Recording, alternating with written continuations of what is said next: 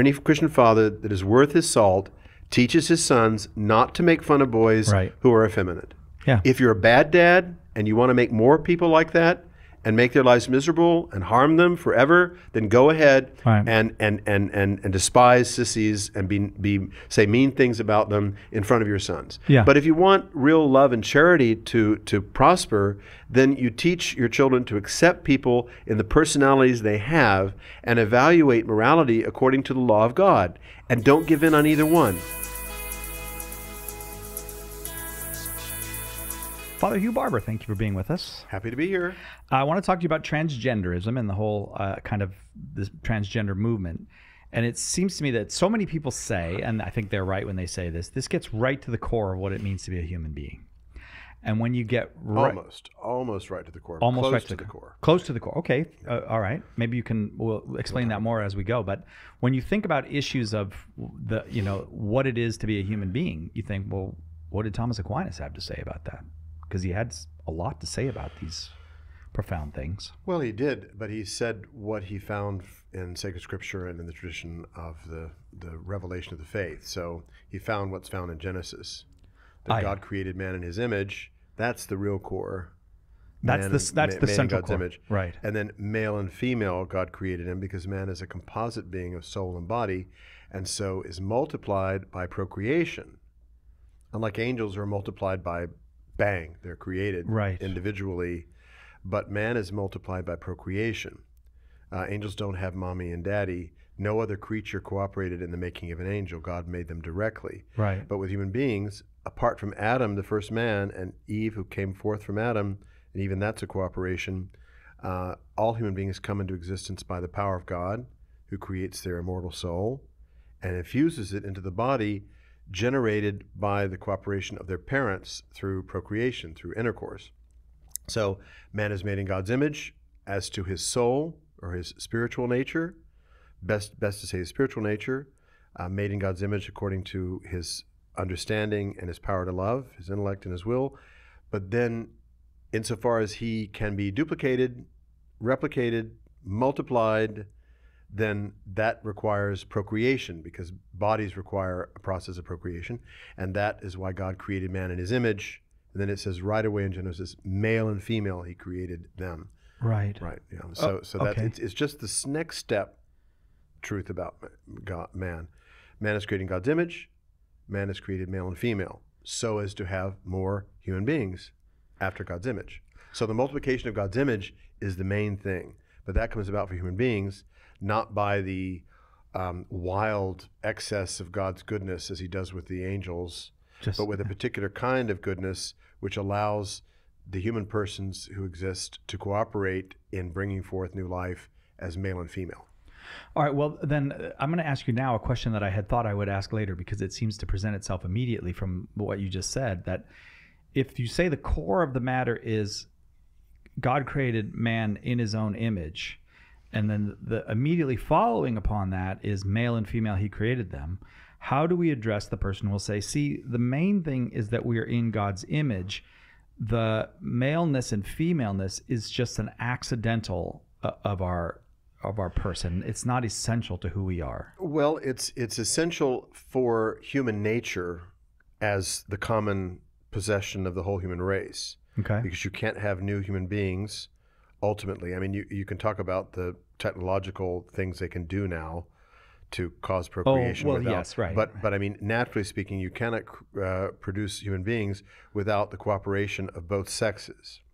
And so the distinction of sexes is part of the essence of human nature insofar as we're bodily, but not insofar as we are also spirits destined to a life of contemplation of God and the possession of spiritual goods, in which case men and women are not distinct. As St. Paul says in Galatians 3, in Christ there is neither male or female. And that's referring to the grace of baptism.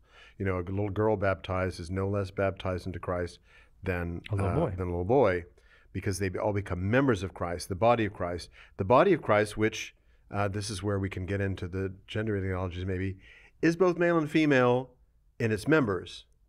Yes. Christ the head is a man, like Adam was a man, but his body is both male and female. And indeed, in relation to him, all souls who are bodily are as female to Christ, the bridegroom, the one who renders him spiritually fruitful. But at that point, we enter into a realm of metaphor or analogy describing our relationship with God as though it were like the relationship between a man and a woman, even though in fact it is not. Yes. But it's used as an image in the scriptures to convey that to us. That's a whole lot in one answer, so maybe we can chop it up a little bit. Yeah. Well, here's my. I'll go this direction, and we'll see if this does chop it down a little bit. But so for someone like Thomas, who you said really derives his anthropology or his theory of or his understanding of what the human person is directly from the earliest lines of sacred Genesis, scripture. right? Yeah. Not just from Aristotle. No, he uses Aristotle, but he doesn't get his anthropology from Aristotle. Just like he uses Plato, but he doesn't get his anthropology from Plato. He gets it from the Bible, from divine revelation. Right.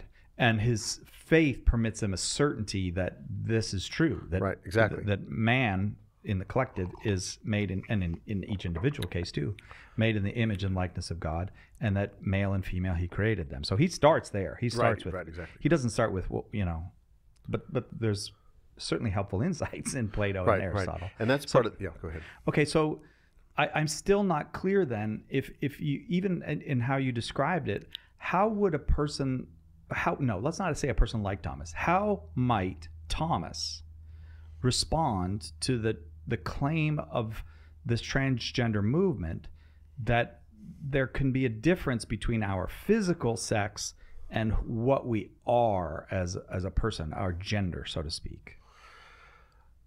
Well, he would respond in this way. He would say, looking at the human person with all of the faculties and powers of the soul, he would try to locate in that composite where the inclination contrary to the biological sex would be found.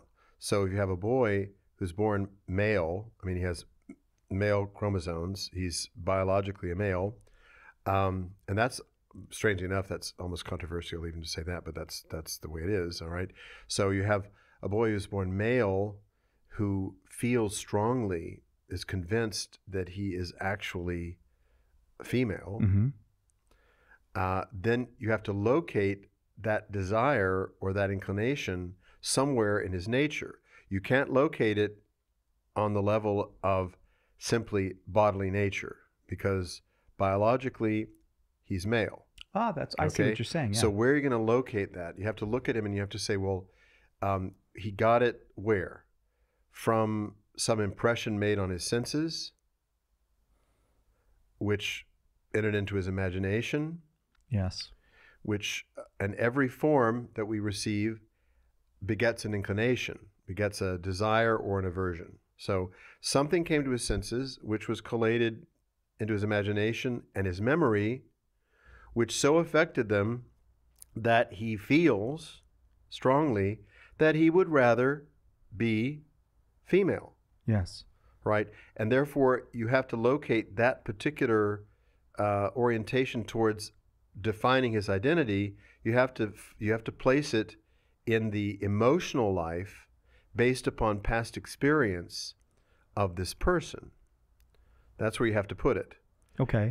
There's no denying. You have to respect people. When someone says, I want to be a woman, even though I'm a man, they probably do want to be a woman. Yeah. Now, or they may even be convinced that they are. Of course, right. Yeah. Right. The convinced or otherwise, some people may find that a painful inclination which they resist and try to overcome. Others may, with a lot of help from other people nowadays, say, well, this is what I am, and so I'm going to assert it.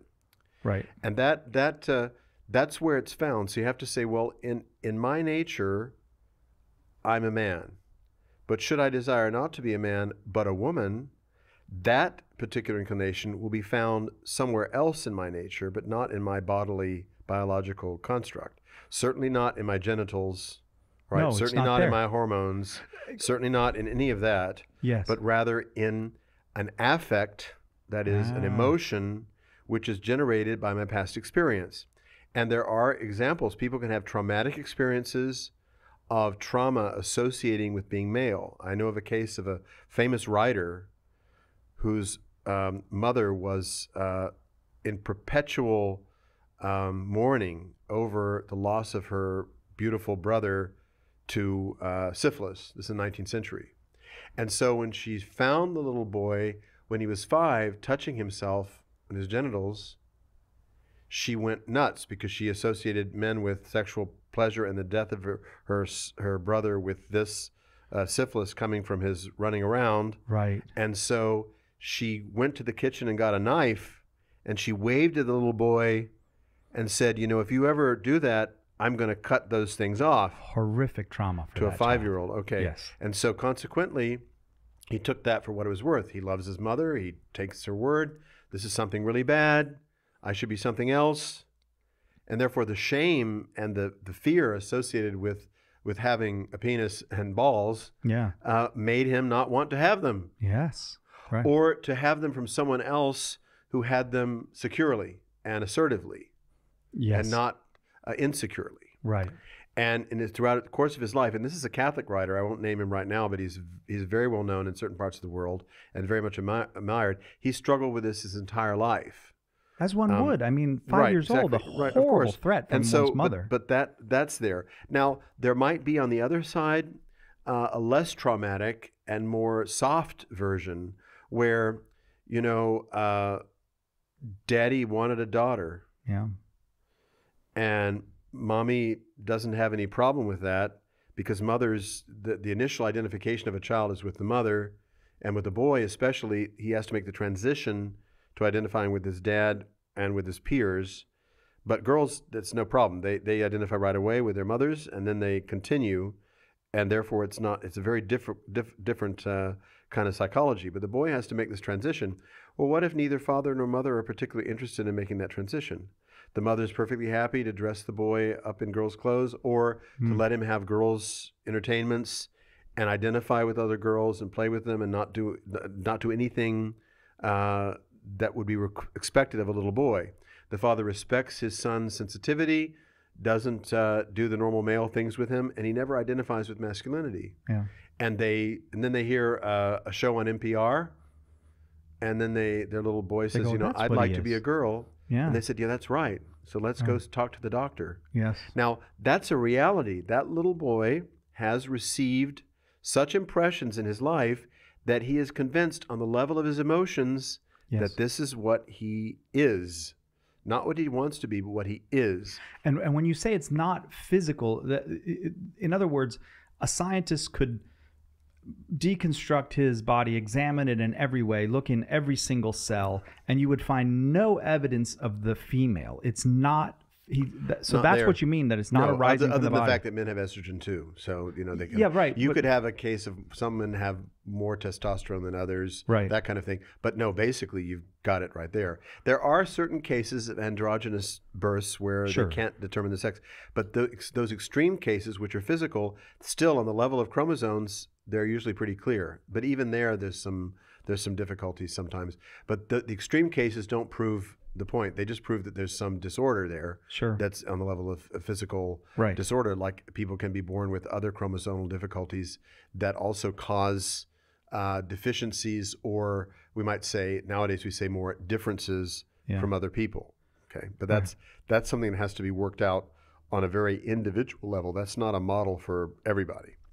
It does seem to me that I shouldn't say even, certainly among our Catholic brothers and sisters, among many, many Christians, and among many who are kind of part of the popular modern religion, whatever it is that's left over from Christianity, has a sense that the soul is a thing within the body. Mm-hmm. And that is not Thomas's view of the soul. That we might call a dualism, right, or a kind of dualism. Right. And then there's another kind of modernity or modern way of this. Look, the soul bit, that all that soul business is a fantasy. You're just a physical body. That's what you are. And so in the latter case, if you feel like a girl, be a girl, because there's the truth of the matter is irrelevant. You're just a physical body anyways. In the former case, maybe you do have a female soul in a male body.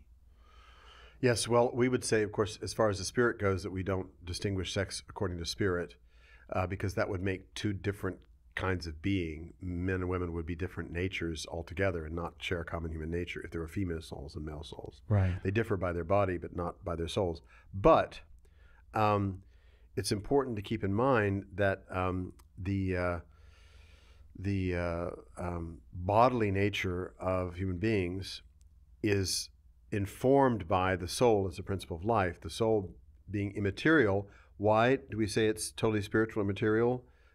Because totally in the sense that it has those the power to exist without a body, because we have operations that we can perform that do not require a body, such as the generation of a universal concept from sense experience. Right. Nothing in sense experience is going to give you a universal of any kind. Right. Everything you experience on the level of senses is something individual. Yeah. So the power that we have to universalize our sense experience, our sense knowledge, shows that we have something that goes beyond the material, because the material order is only composed of individual material things.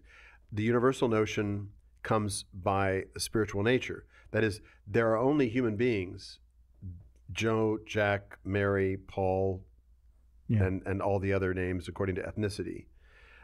But human nature, humanity, is something which the mind perceives and really exists in those people, but is only perceptible to a spiritual faculty. So that is without matter. So the point you're really driving at is that we have an ideology that's come up, especially since the 60s in the universities, which began as a way of interpreting literature, of the postmodern or deconstructionist movement, where there's a basic and universal denial of natures in favor of materiality and brute experience, so that there is no such thing as human nature. There is no such thing as an essence. There's only your being and your ability to project your being in the world however you will. So basically there's being and willpower. And you decide what you want. And if you succeed in getting what you want, well, that's fine. If your life project, they call it, or if you can succeed in that, fine. If you don't, well, it's too bad. But everybody is doing that. No one is actually living a life in order to fulfill the rules or the laws that apply to universal human nature as such, in order to attain an end which is common to all human beings. Yes. And so then this ultimately devolves, after several decades, from being nerdy university analysis of literature, all the way down to you can determine your reality, and you can decide that you are female even if you are bodily and scientifically, we would say, male. They can just say, science, that's a cultural construct. What I have is my experience and what I want. And I can assert that, and no one has the right to oppose my right. And the only way to make society run is just to have all these people doing whatever they want, as long as they don't impede what somebody else wants. But that is almost an impossible world to maintain, because you will have people disagreeing. And when they disagree, what do? They give reasons why they disagree. Oh, and all of a sudden we're back we're back to natures and arguments based upon reality. And so, otherwise, I mean, if you're in a black room, with no light and no visibility whatsoever, and you could just sit there and throw stuff at other people and find a comfortable position and grab something to eat and whatnot, without any notion of knowledge of anything whatsoever, but just survival of the fittest without any knowledge, well, then you would have the kind of world that this sort of thing would lead to. But fortunately, because God made a world that is full of natures and realities that can be ascertained rationally, nobody is able to be consistent in the application of this ideology. Nobody. No, it's not possible. It's not possible. It's not, because you end up saying something like, there is no such thing as human nature, and you have no right to violate it. Yeah, but like that, it becomes a kind of moronic. Right, in this individualism, you say, Dad, I'm a girl. You can't say I'm not. And if you do, you're hateful. You hate me. Yeah. You're a hateful person. You're like Adolf Hitler. Yeah. All right. That's usually it goes to there. All right. And then Dad could say, oh, wait a minute. I'm an individual too, and I don't think you're a girl. Yeah. So, but you're not me. He said, what rule tells me that? Why can't I just make you a projection of me? I decide that you are me. And you are my identity, and you will be exactly what I want you to be. Right. Now, where could you use in this ideology, gender ideology, anything that would justify your maintenance of your individual dignity against someone else's claims? You have no ground to stand on because you've already said there is no human nature to defend. Right, exactly. And so you can just do it however you want. This is very different from, for example, the problem or the problem or the challenge or the reality, say, like traditionally of sexual morality per se, where you can analyze it according to male and female and say, well, okay, the mean of virtue in sexual matters is chastity in marriage, and that's a relation between a man and woman for the sake of procreation of children. And then the excess of lust goes farther and farther away from that as you move along. So fornication, adultery, self-abuse, sodomy, bestiality, you go around the line, getting farther and farther away from the mean, but it's all a question of excess of lust. You know how to interpret it. But the world in the late 19th century came up with new categories. Instead of just male and female, the psychologists gave us homosexual male, heterosexual male. Yeah. Homosexual female, heterosexual female. Oh, so now we have sexual identities that are based upon inclinations and not based upon bodily reality.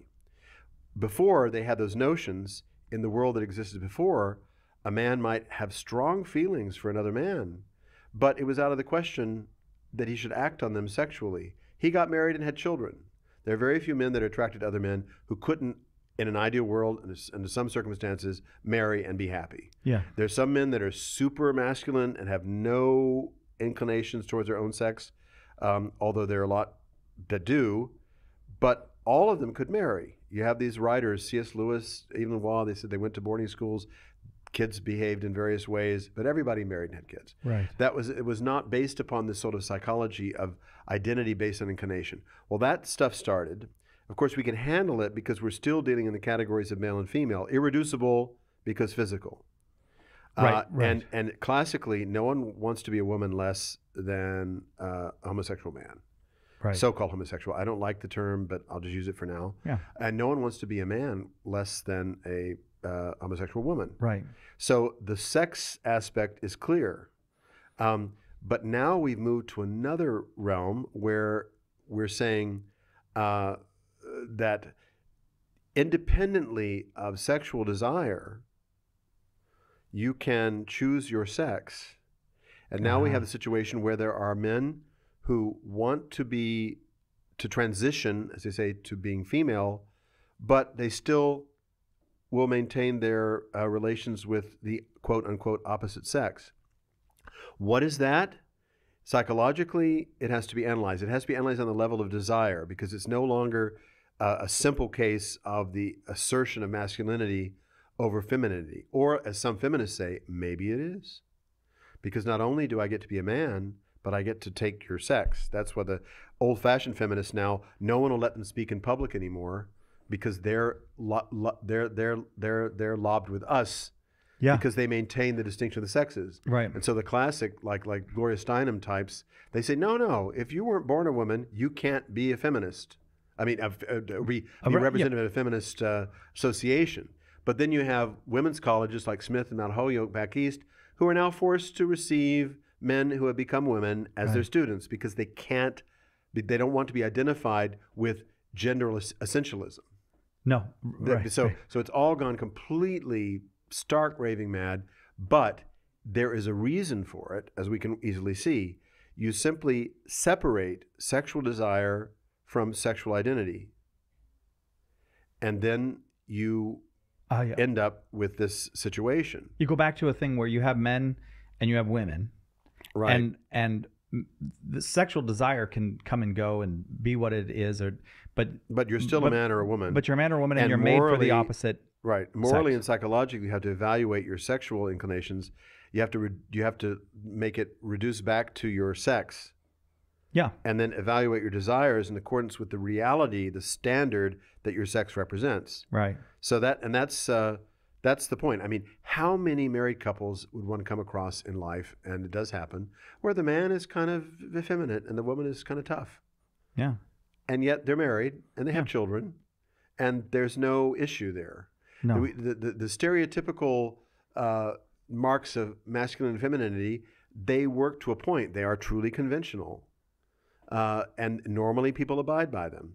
But there are always cases where they don't. Right. But if they observe the moral law, no one's going to point at that couple and go, that's disgusting. Now, they could if they're just emotionally immature, and they just don't like the fact that he's a little light in his loafers and she's tough. Right. But they found each other, they love each other, they married, and it's all working out fine. Right. And that's in accordance with the moral law. And that's the way it always was until these identities were created, first homosexual, heterosexual, and then when they lifted the onus of psychological disorder from it in the 70s, everyone decided, well, it's a psychological disorder and now it's not anymore, so it must be okay. Yeah. And you have to go back to that and say, well, the church never evaluated sodomy as a psychological disorder. It was evaluated as an immoral act. Right. That was a physically immoral act. Right. And the various predispositions, like why you did it. All right, if you did it because you were in the Royal Navy in the 18th century, all right, the British Navy is always used for that. Pick on the Royal Well, no, Navy. that's the stereotype. Well, or because you're in a prison or in a boarding school. Boarding schools actually are better playgrounds for masculinity than co-ed situations where the boys are not, and the girls also are not challenged to identify with their own sex. So that stuff happened, but it's only because there were no girls around. That's different. But all these things happen, but they were never regarded as signs of psychological illness. They were just sins. Yeah, you just right. But then when they turn it into a creepy psychological illness, the shame element enters in, and so people. And that's in the 19th century, right? Basically. 19th century, and then in the 20th century, and so the people are eager. Please don't call me that because that means I'm crazy. Yeah. And then you're ostracized. And therefore, if you're going to lay hold of it, you're going to have to really make an extra hard emotional effort to identify with what other people regard as craziness, and then you're stuck because you have really embraced first a false view of your own condition, and then due to the expectations of society around you, which are completely false. The church just says, look, like St. Philip Neri said, have fun, boys, but don't sin. Yeah. That's it. Right. Divertitevi, ma non peccate. So that's the point, is that the individual inclinations, psychological predispositions, circumstances, all of that has to be evaluated. But the church is interested in men behaving as men sexually and women behaving as women sexually on the level of their bodies. And that means that they can only have sexual relations within a permanent marriage relationship which is open to procreation, because that's what our sex is ultimately for. Right, because we do have a nature. Right, exactly. We do have a nature. And anything outside of that is either lust or the rarer, St. Thomas says it barely has a name because it's so rare, the vice of insensibility, people that have no sexual desire at all. Now, in this context then, the transgender ideology, they talk about people that don't identify as either. They're non-binary. Oh, yes, right. So I'm not male or female. Well, I just asked one question. Does that mean that you don't have sexual relations? Oh, I see. All right, because if by non-binary you mean I don't have sexual relations with people, I'm not identifying as male and female at all, then fine. But if you're having sexual relations, then at that point you are identifying in that action with either one or the other. You can't do both. You might switch around, but your acts are binary. Yeah. You can't get around this by just saying I'm not binary. What you're actually saying is that your desires are sufficiently, or your affections, your emotional life is sufficiently ambiguous that you kind of like some things about being male and kind of like some things about being female, and you combine them all. But this society has always managed these emotional varieties perfectly well, or not so well, depending. But as long as the moral order is upheld, there's a way around it. There's some way to deal with this. But we have to start and stay firmly entrenched in the reality of male and female. Then we can avoid the cramped Victorian, Freudian, shame-based pathologization of people's personalities and desires. Don't make fun of the sissy. That any Christian parent any Christian father that is worth his salt teaches his sons not to make fun of boys Right. who are effeminate.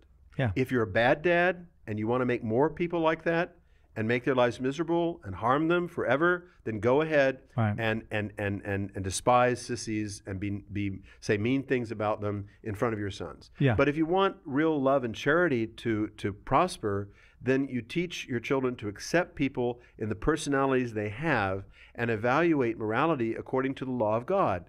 And don't give in on either one. No. I accept you the way you are. I'm not going to judge your habits, your tone of voice, your gestures, or even your dress or anything like that. Just be accepting. And then you'll be able to, if you establish a friendship, to make some corrections or suggestions, or give that person the confidence of your friendship or companionship, so that the limitations that they place on themselves by their own behavior can be gradually overcome. This can happen. Right. And that's part of the tragedy in our culture right now, is that no one is doing anything for these kids. Well, I have to say too, I mean, you're except telling them it's all okay. Yeah, but your comment about men, I would like to add a comment about women, because I've seen this many times. Women sitting around talking about children, saying something like, "Oh, you can tell he's gay because it's just a sweet little boy. He's just sweet." And this kind of gossiping about children in that way is evil. You should never ever do self-fulfilling that. prophecy. Well, someone should just say, "So what?"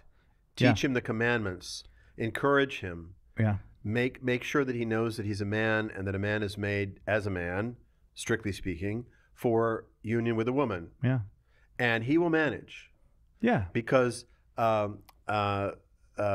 what you call homosociality, that is the fact that men associate with men and women associate with women, is an emotionally satisfying reality that all men and women have to have. Right. And if a man is particularly inclined towards other men, well then fine. You make sure that he has good associations with men so that he can develop properly in the right way. You don't immediately say, well, I guess you're going to be taking a trip to X part of town, so you can find more of your kind, that kind of thing. No, you establish relationships that are broad, that are open, that encourage an identification with other males as males. Yes. But admiring them and whatnot, because there's always some level of homosexuality I'm just talking mostly about boys because this is the way it mostly works out. Female homosexuality is a different story, largely speaking, that has more to do with a protective, nurturing environment that they want because of the danger of associating with certain kinds of men who have hurt them, or whom they view as threats.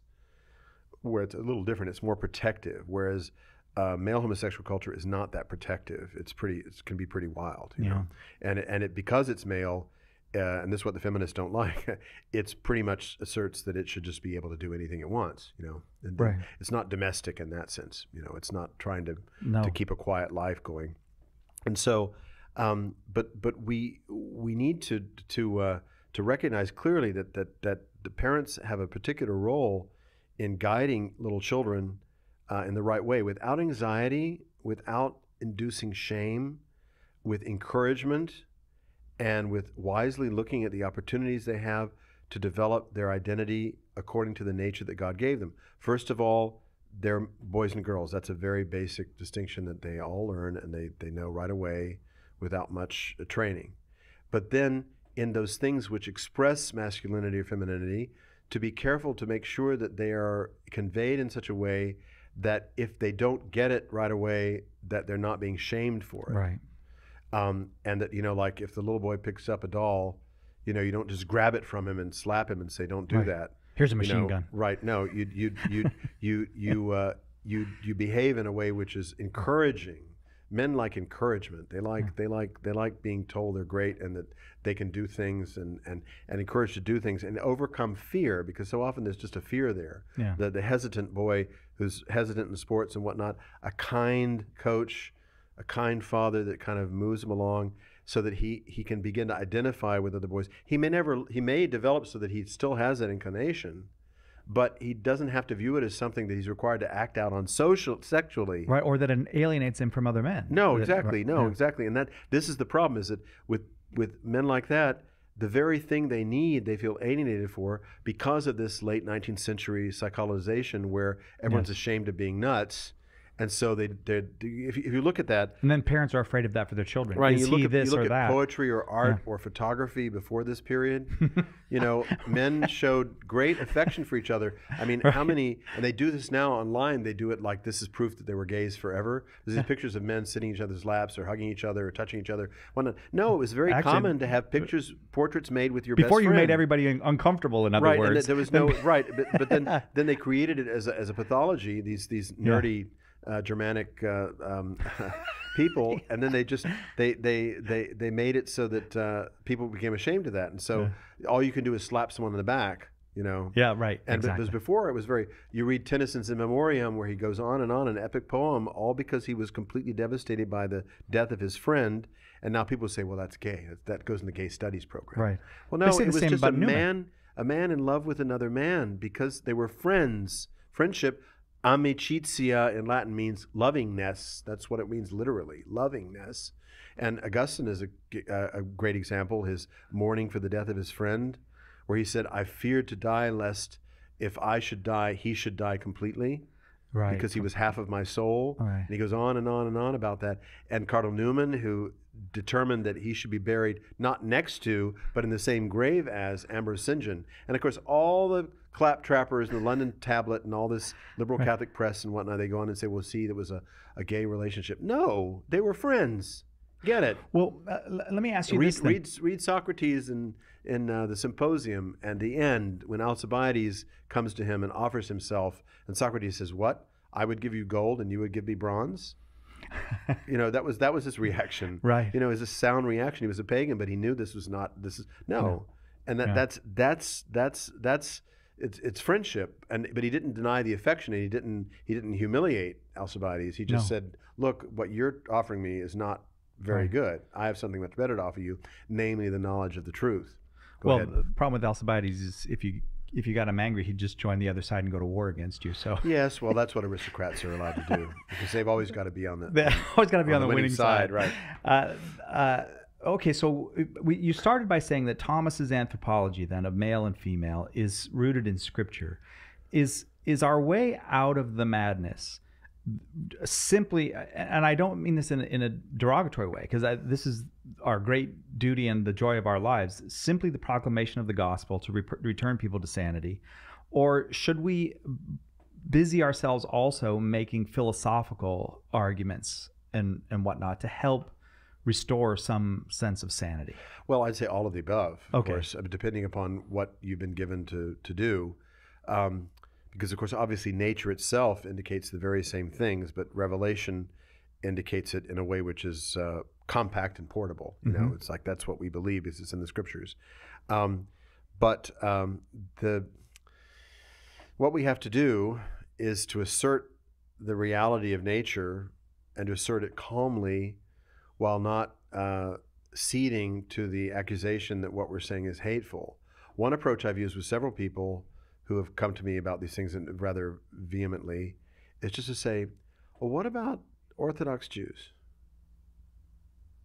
They have a lot of rules about what is pleasing to God and what is not, ceremonial rules. Now, we Christians are no longer bound by the ceremonial precepts of the old law, but a lot of their rules are not just ceremonial, they're moral. Orthodox Jews teach that homosexuality is wrong. They teach also that abortion is wrong.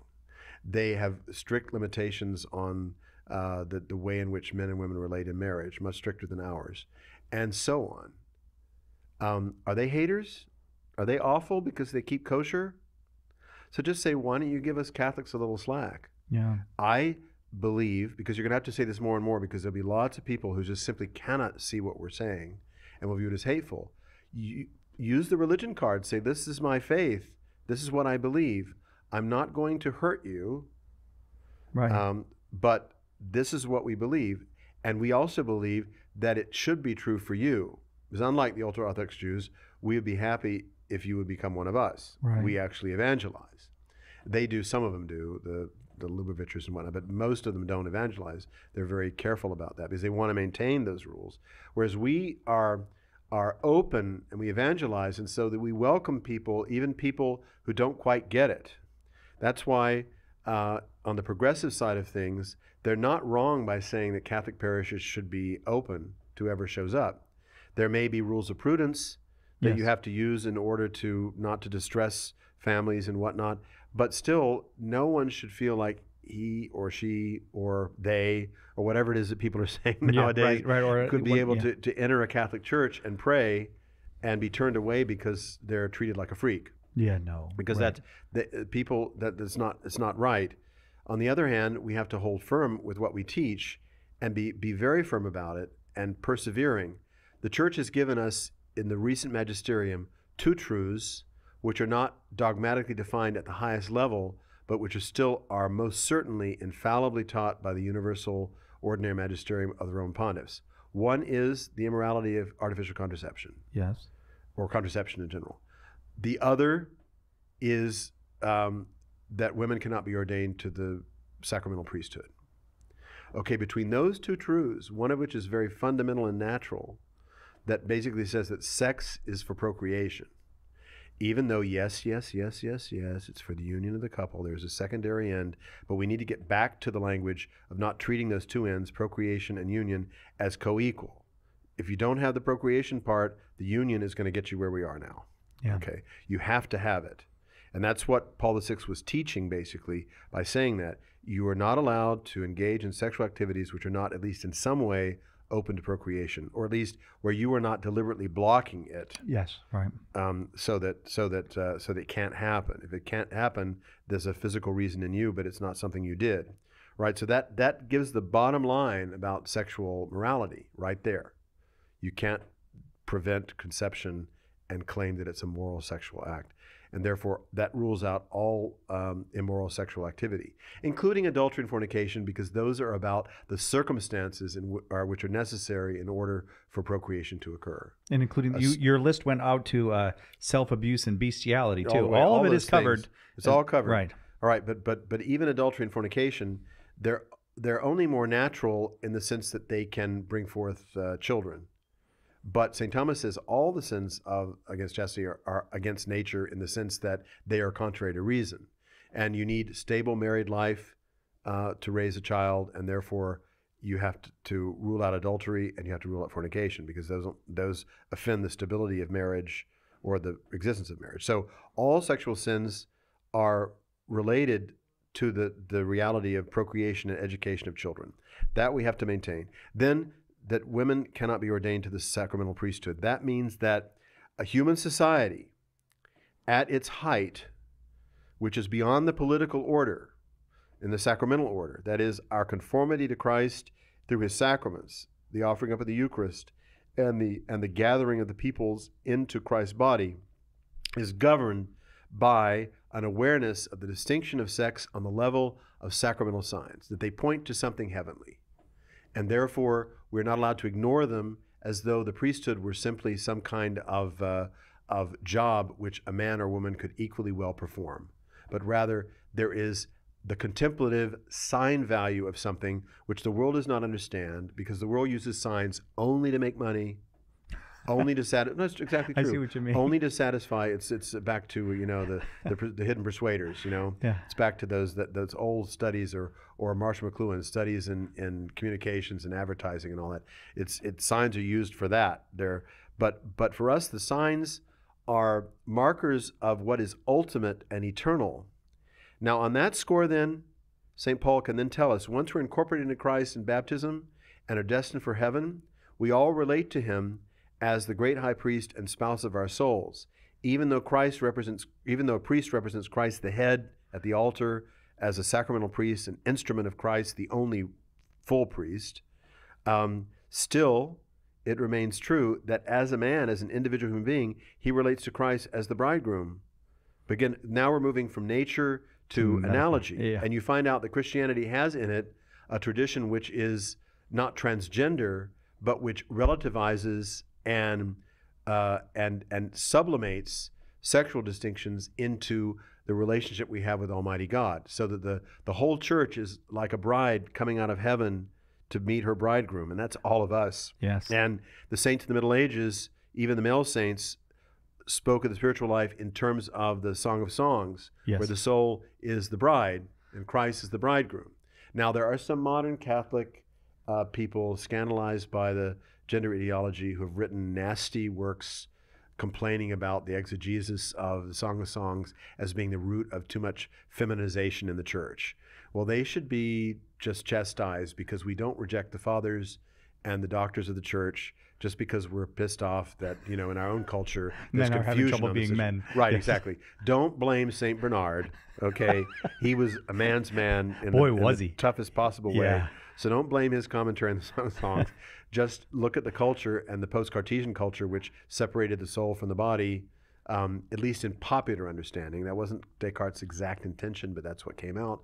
But let's just assert these things to know that, if you still are free as a Christian to relate to Christ as your spouse, to relate to him as though you were female on the level of the spiritual life.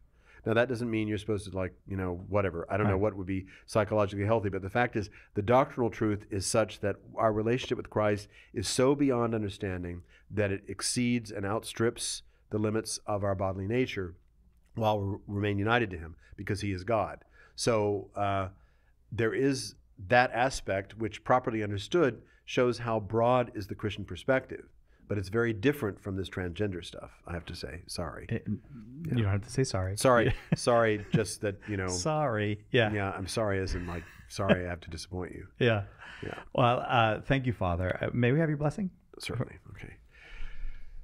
Through the intercession of the Blessed Virgin Mary, and by the mercies of Christ, spouse of souls, may the blessing of Almighty God, the Father, the Son, and the Holy Spirit descend upon you and remain with you forever. Amen. Amen. Thank you, Father.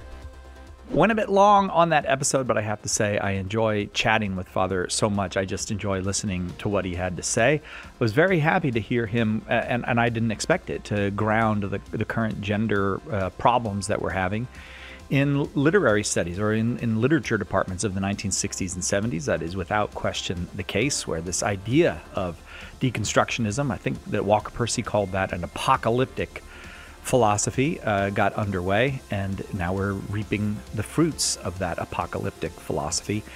So much there. We'd love to hear from you. Just send us an email anytime. Just send it to focus@catholic.com, focus@catholic.com. If you'd like to support us, we would appreciate your support. You can do that by going to givecatholic.com, givecatholic.com. Also, if you're watching on YouTube, don't forget to like and subscribe. That helps to grow the podcast. More than 130,000 subscribers now, and heading towards 200,000. And if you're listening on Apple, Spotify, Stitcher, or any other podcast service, if you would give us that 5-star review and maybe write a few nice words, that'll help to grow the podcast. I'm Cy Kellett, your host. Thanks so much for joining us again. We'll see you next time, right here on Catholic Answers Focus.